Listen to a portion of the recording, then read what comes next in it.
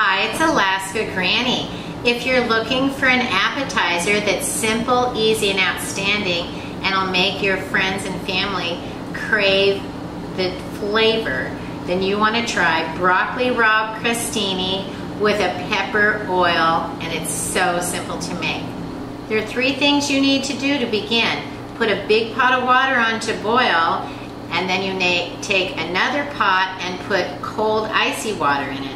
Then you're going to rinse your broccoli Rabe and trim off the bottom few inches. Now you're going to plunge these into the boiling water and cook them for 3 minutes until they're bright green. Then you quickly remove them and place them into the ice cold water to stop the cooking. Once your water comes to a full rolling boil, salt it aggressively, add your broccoli Rabe and cook it for about 3 minutes. You'll know it's done because it'll turn bright green and it'll be fork tender. Don't overcook it. Have your ice bath ready to plunge it in and cool it immediately. It's been about 3.5 minutes. It's fork tender, and I want to immediately plunge it into the ice water to stop the cooking.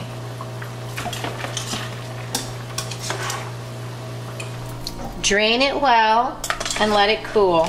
My broccoli Rabe is cooled and drained. I've cut up a few cloves of garlic, and now I'm going to chop this up into about 1/2-inch pieces. The best part of the broccoli Rabe is the floret end.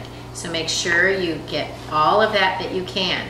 If any of the stalk is still hard, you can discard that. Next, I'm going to put it into a bowl with 2 tablespoons of olive oil, 2 tablespoons of red wine vinegar, 1/2 teaspoon of oregano, and ample salt and pepper to taste.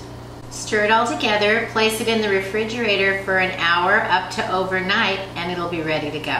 While the topping is resting in the fridge, I'm going to prepare the bread. I like to take an equal part mix of melted butter and olive oil with some salt and pepper, and I brush it on. Then I'm going to place it on the grill. It gives it a much better flavor than just warming it in the oven, which is more like toast. This grilled bread makes it extra special.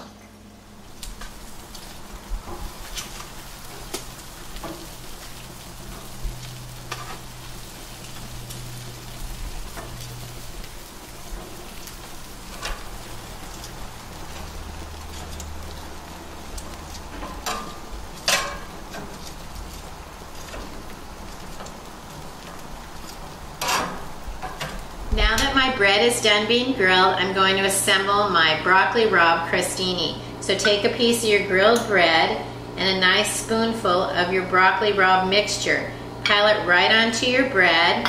Then you take, as my son calls it, the undisputed king of cheese, Parmigiano Reggiano, and grate it right over the top. And there you are. Doesn't that look delicious? And it's so simple, and everyone will just be amazed at how delicious it is. Learn more at alaskagranny.com. Please subscribe to the Alaska Granny channel.